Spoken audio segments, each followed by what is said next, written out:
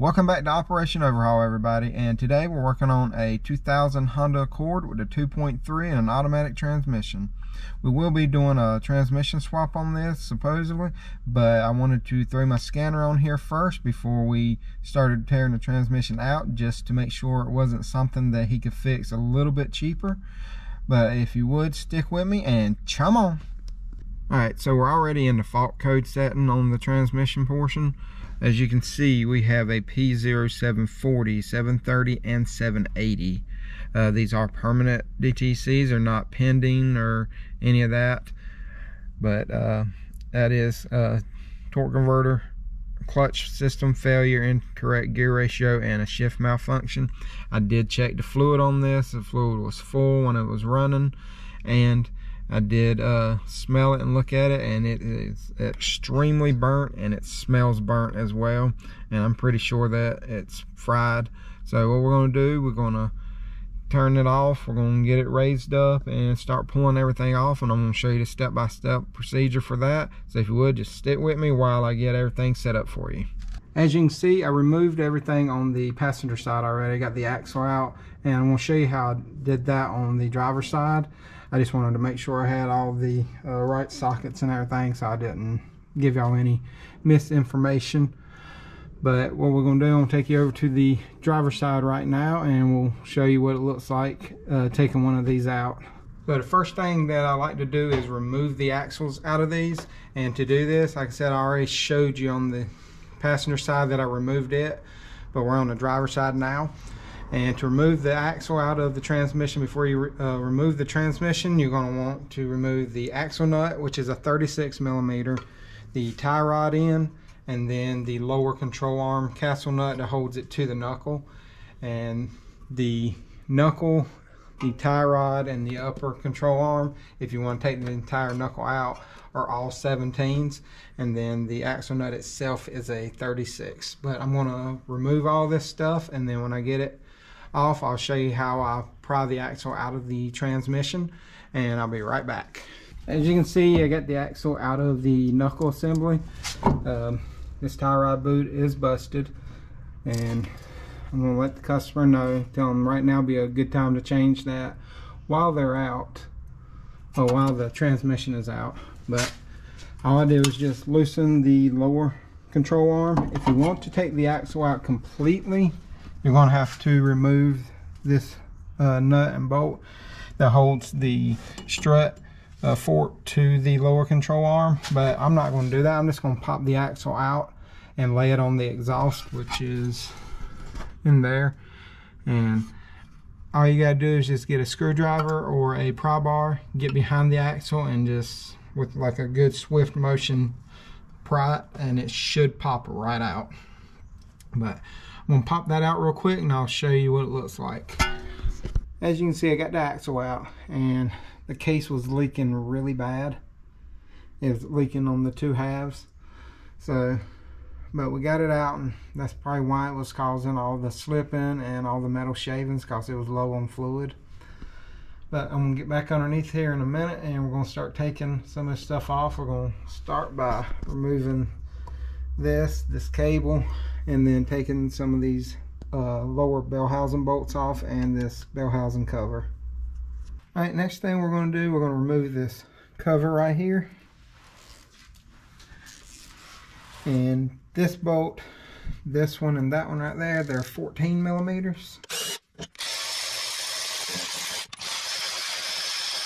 Okay, and then up in here where the axle is a little bit, we have to move it.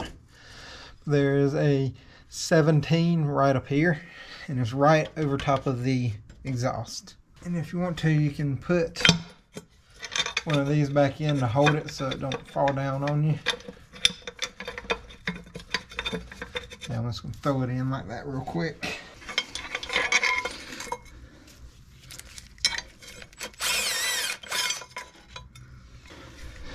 Alright, now with that out, we can get access to the torque converter bolts, and all these are 10mm bolts. There should be 8 of them. But first I'm going to pull this cover right here off. The next thing we're going to do, we're going to remove this cover, but we're going to remove this cable right here first. There's two 10mm right here, and then the cover is held on with 3 12s. We'll move the cable first.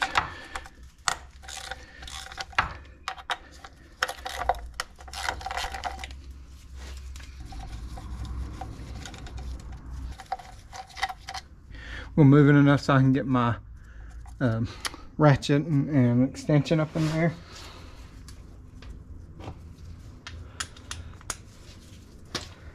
I'm going to break them all loose first. Oh, that one and that one were loose already. You can see all the fluid flying everywhere.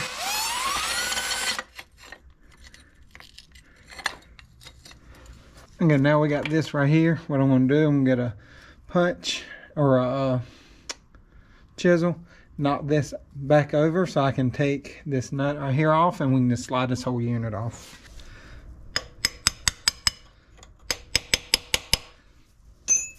Doesn't take much to get that moved.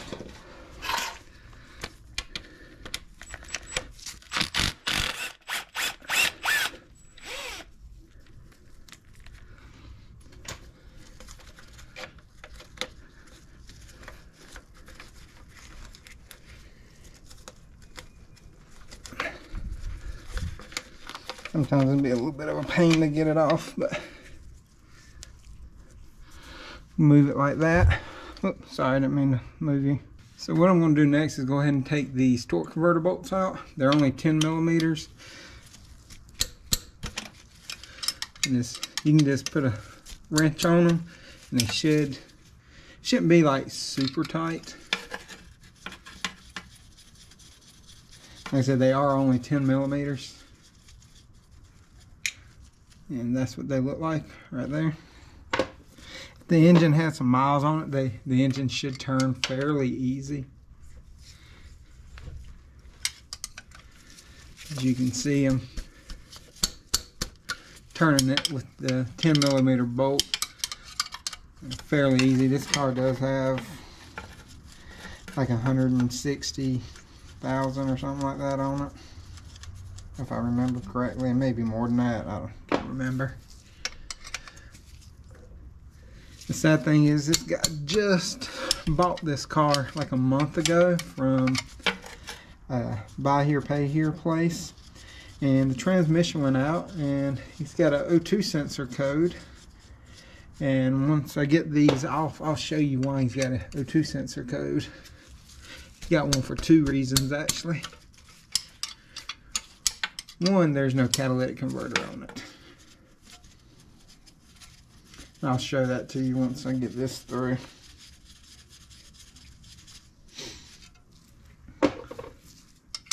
Also, there should be 8 torque converter bolts on this. Figure I'd give y'all a little back history and a little story on this car. Something I thought y'all might find interesting, which I may put that in the title too. Just to let people know, whenever you go get a used car, try to bring somebody with you. Or if you don't know much about cars, just bring somebody with you that can kind of look over it with you. Because this is a younger guy. He's probably 19 years old or so. And he did go back to the dealership, the used car place, and they told him that, you know, there's no warranty on the car and you bought it as is, so you got to fix it yourself.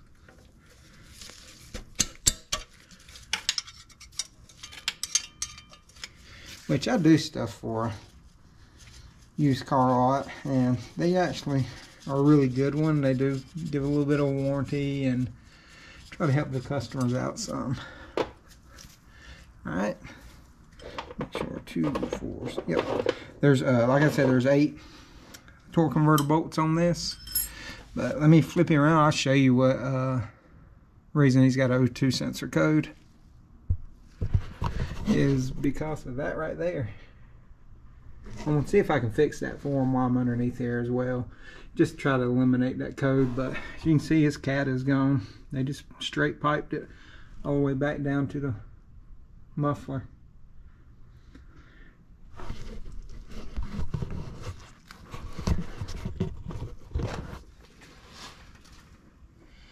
So there is a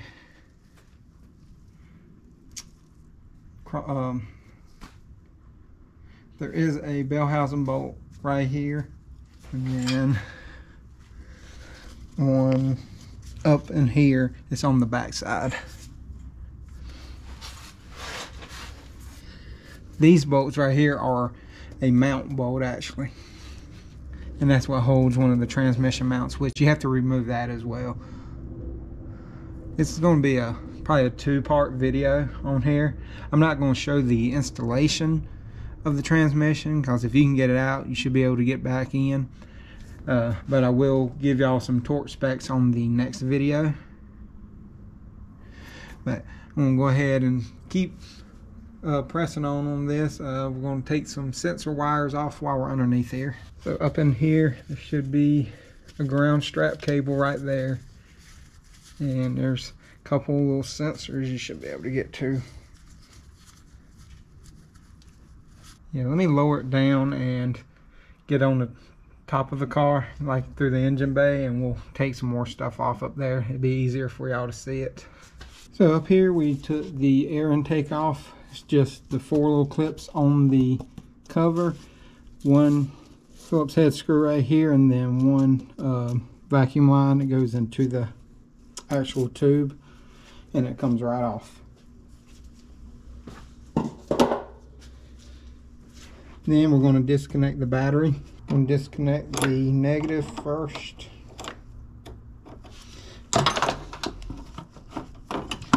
Then I'll disconnect the positive. These right here are 12 millimeters, and I don't even think the battery is held down. Oh.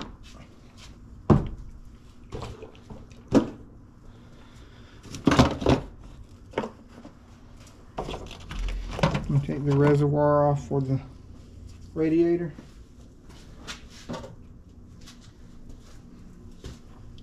Then I'm going to remove the battery tray, which looks like two 12s, and then a 10 that holds this little bracket on for your AC line.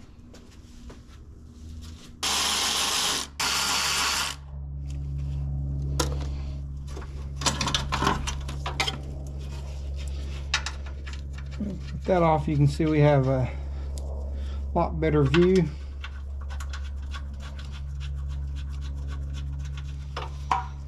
We have 1, 2, 3, 4, 5 connectors right here. And then we'll have 1, 2 on this side. That's them right here. And we can get this ground cable off right here as well. It's held on with a 10 millimeter. I do have a video showing how these starters come off. I'll put that up in a link up above in case anybody wants to see it. It does have another issue, that car does.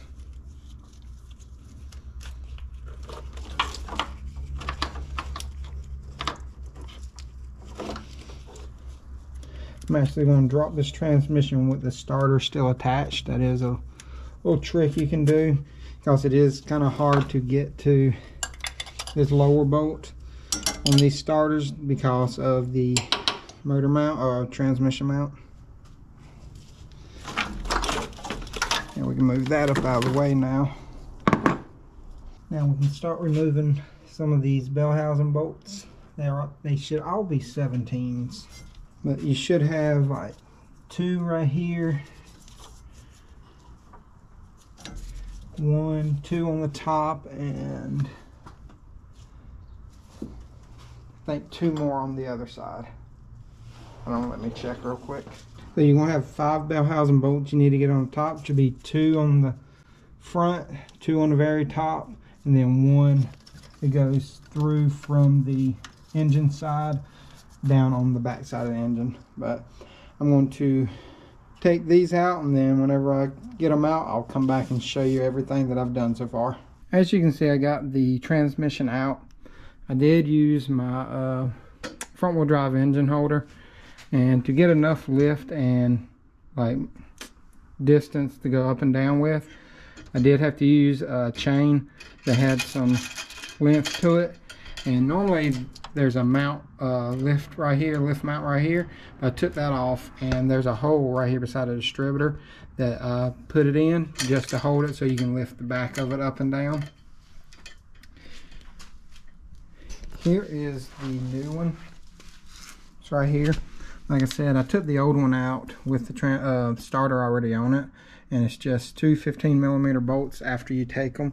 And to me, it's just easier to take the starter off after we take the transmission out, just so you can get to this lower bolt. Right here's the old one. You can see it had a lot of dirt and grime on it, and there is an oil leak coming from it, so we'll have to figure that out. But you can see it was leaking pretty good, and the fluid that come out of it was extremely dark, and it had a lot of metal in it. So the remaining stuff I wanted to show you that you needed to take off is this under brace right here. To take it off, you're going to have to take the control arm struts out, strut mounts or strut arms out. There's going to be 2 bolts right here on the lower control arms, and then this one right here in the front, which I believe all of them are 19mm, and they go through the front right here. And loosen this one up before you take the back ones off, because this will spin. I did learn that the hard way. Then you have this front mount right here that attaches to the engine and transmission area where they meet up. Once you do that, you'll have 2 bolts on the front and then 6 on the back. There's 3 on each side, and when you loosen those, the whole assembly will come down. And this only weighs probably 10-15 pounds, so it's not all that heavy. Here's the back side. This gives you a little bit better view. I did forget to take 1 bolt out, and it goes right here. Oops, sorry. Yeah, it goes right there. That was the last bolt I had to take out. I was wondering why it wasn't coming out, and I forgot there's one right there. But we won't forget to put it in.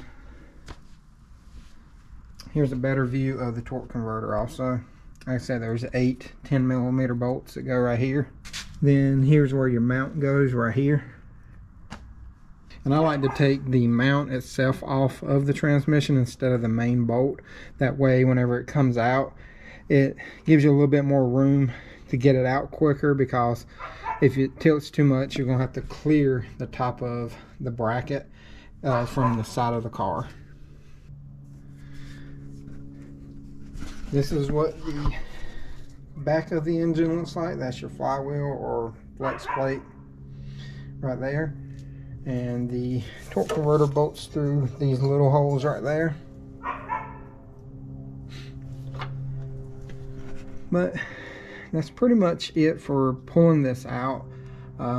Probably forgetting a few things, just because I'm trying to make it where I'm not showing every little step on this on video, because it would be a very long video, or like 2 or 3 parts, and I don't want to bore everybody with that. So I just wanted to like take it apart and kind of show you piece by piece what you need to remove. But all in all, this is a pretty simple transmission to remove for front wheel drive. Honda does make it fairly easy on people, or Nissans tend to make it a lot harder, because you have to remove the engine and transmission most of the time when you're removing a Nissan transmission. But we didn't have to break any coolant lines loose. We didn't have to do really anything to the engine other than the intake tubes. And that's pretty much it.